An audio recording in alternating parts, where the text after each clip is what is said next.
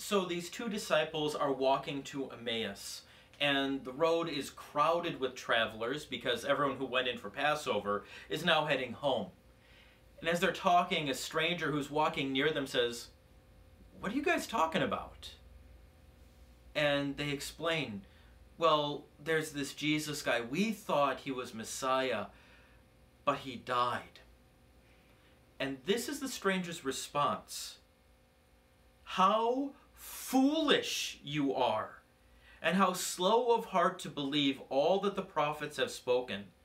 Didn't the Christ have to suffer these things and then enter his glory?" That's kind of harsh, don't you think? How foolish! Look, it's right here in front of you.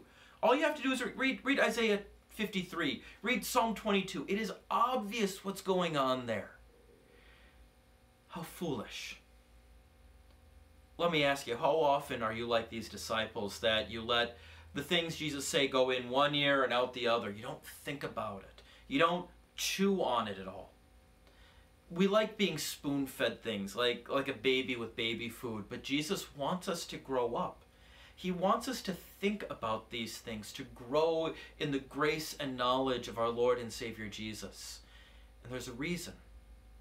Because it's worth it. Because as you grow in that grace and knowledge, you'll become more sure of what Jesus says to you and what he has done for you and how much he loves you and how much he forgives you. So take some time. Chew on God's word.